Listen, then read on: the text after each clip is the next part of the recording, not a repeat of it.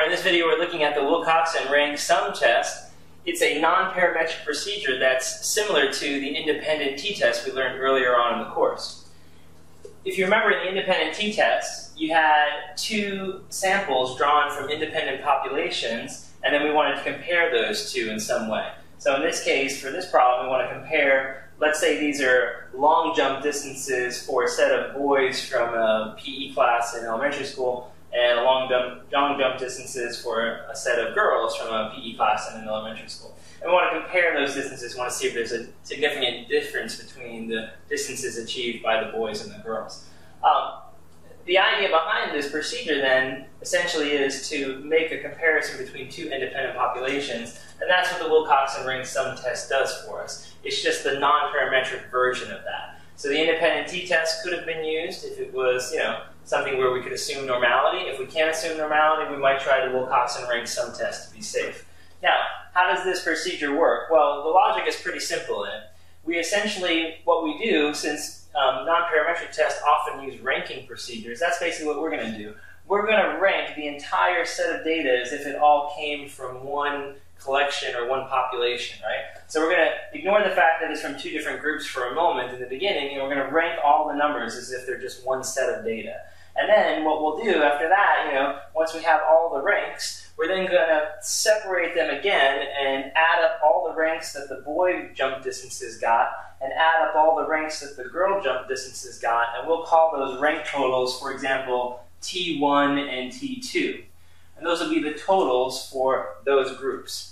Now, the logic of the test, or what's going to happen, is if the boys ended up jumping much further than the girls, for example, then you would imagine that their jump distances would be the big numbers, and the girls' jump distances would be the small numbers. So when you rank them, all the big ranks would end up in the boys' category, and all the little ranks would have ended up in the girls' category. So when you totaled up these ranks for the two different separate groups, you would tend to see in that case, in that scenario, that the totals for the boy would be much higher than the total for the girls, right?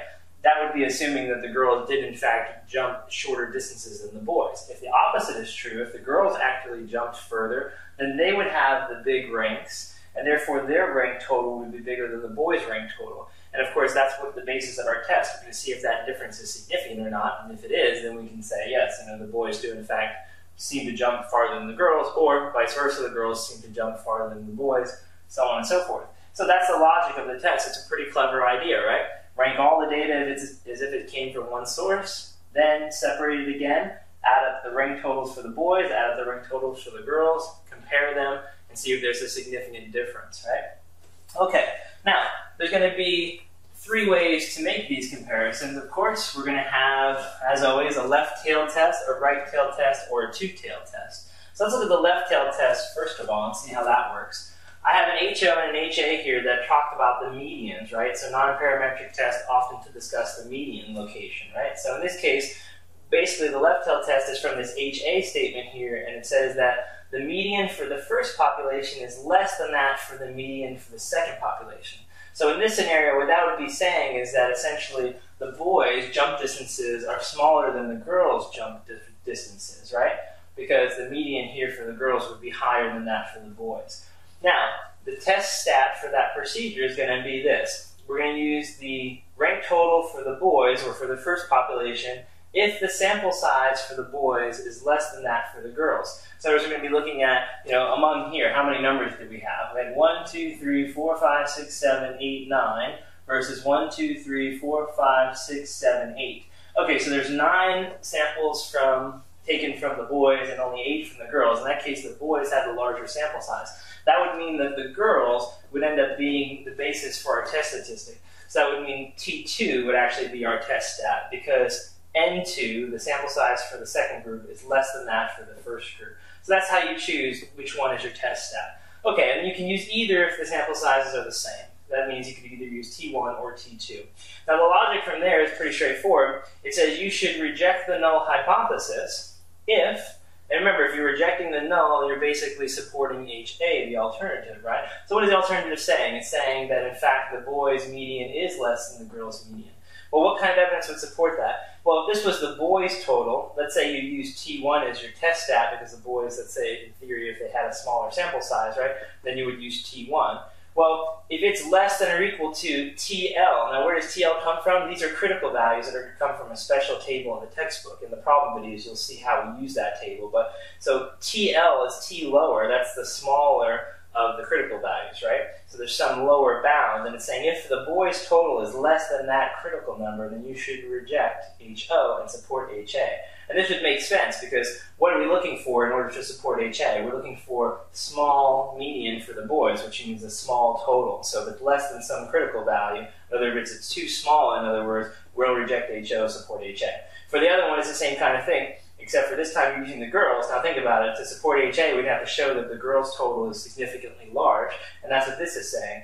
If you're using T2, you're looking for it to be greater than or equal to some critical value. In other words, it's big enough, in other words, bigger than this critical value, we will again reject HO, support HA. Okay, so that makes sense. Let's look at the right-tailed scenario, same kind of thing, comparing medians again. If you're looking at the right-tailed case, remember that comes from HA, and that would say what? That the boys' total is greater than the girls' total. In other words, not total necessarily, but the median is greater or higher, which would be reflected in the rank totals, right? So either way, if the median for the boys is greater than that for the girls, then we'll use the same rule for the test stat, just like before. If we have a small sample size for the boys, we'll use that total as our test stat. If the smaller sample size is for the girls, we use their total. If they're the same, we use both, right? So that's throughout. So all the test stat decisions are always the same. Now, as far as whether you reject the null hypothesis or not, again, remember, if you're rejecting the null, you're supporting HA. What do you need to have happen to support HA? If this is saying that it's bigger than that, you need to be showing that the boys' total is significantly large, right? So if you're using the boys' value, it has to be greater than the critical value, right? You need to show it's significantly large in order to support HA. Vice versa, if you're using T2, using the girls' total, here we're showing that that total is smaller than the boys, so you need to show that it's significantly smaller, and that's what this is saying. The girls' total rank sum should be less than the critical value, right? If you can show that, then you can support HA and reject HO. And finally, the two-tailed scenario, the last scenario, this is saying, hey, the two medians are the same versus they're just different, right? They're different from one another. Either the boys is smaller or the girls is smaller, right? Okay, so test stat, same rule as before, right? And then we reject if, well, what do you have to have, what has to happen in order to support this? Well, we just have to show that there's something that's extreme. Either the rank total for the girls is very small, or it's very large, for example, or the boys is very small or very large. So we look at this, T, again, doesn't matter which one of these is. Whatever one you choose is going to be your test stat. Either you need to show that it's extremely small, or you need to show that it's extremely large. So it either needs to be less than the critical value or higher than the critical value. If that's the case, you can reject HO and therefore support HA.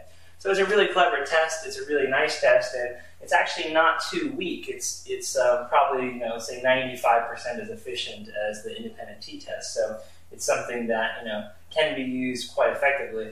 Of course, because it is a non-parametric procedure, if you're unable to reject the null hypothesis and you think you probably should have been able to, then perhaps it's due to the weakness of the test. But otherwise, it's an excellent choice if you can't assume normality.